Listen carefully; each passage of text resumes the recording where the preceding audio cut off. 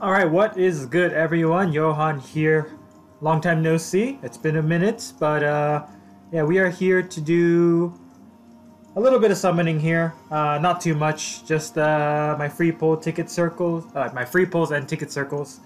Yeah, I just figured, you know, it's been a while since I posted a video because I've been trying to save and to little success, but I've been trying to save and I've been really busy with work, and like trailers have kept dropping while I'm at work and stuff, so I can't do live reactions or anything. But I do have a couple of mini projects planned, so maybe I can get those out during these downtimes. But anyway, here we are with the new FE6 banner with Idunn, Nime, Hugh, and Kath, which overall pretty underwhelming banner, honestly, but I really like having this FE6 post game epilogue type of Idunn, because we get to learn more about her and how she's going back to normal from a demon dragon to divine dragon.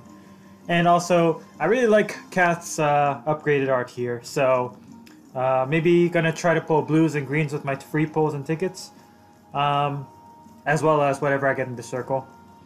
Yeah, I guess we'll just go ahead and get started. This won't be a long one, so we'll just get straight into it. Oh my gosh, are you serious? I guess we're going full circle here, maybe.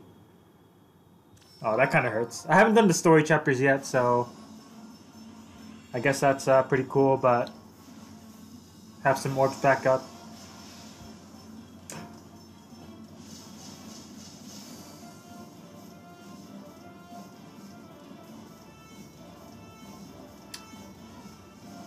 Wow!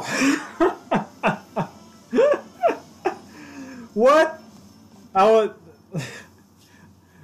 Wow! No comment! Considering blue is like the least likely to get your focus on, and I 5-star pulled, I free pulled like Naomi on the Sacred Stones banner and stuff like that, and wow! Alright. Minus HP plus defense, that's pretty good. Wow! Alright, that's hype. That is extremely hype. What do we call this one? Ascended Idunn, right? Wow! Oh, that's not Idunn. Yeah, there we go. Okay, I guess we're not pulling on blue anymore. I'll go on the green still to get a copy of Kath if I can. I really like Kath's art in this game. Okay, I'm down with that. I'll take it. And we got my copy of Kath. A copy of Kath, rather. She's gonna be a merge project for me, for sure. Minus attack plus defense, that sucks. She has a super boon in attack and speed. And her speed is like 43, which is crazy. Wow. Alright, we're gonna try to get a couple more copies of Kath, I guess. Do I want to keep pulling for more Idunns? Maybe. Because I do still want to pull blue occasionally to get some... Okay! What is this? What is this? Alright, there's plus attack. Next thing you're going to tell me is the other two blue orbs have an Idunn in it. Alright, I'll just do this full circle and then... no more blues. I guess, maybe. Alright. It's a different blue dragon, but not another Idunn. Okay, yeah, I am not gonna pull on any other orbs now, actually. Or like with the tickets, I'm just gonna do those single pulls. Wow! I'm not used to being this fortunate. Oh, well, there's that.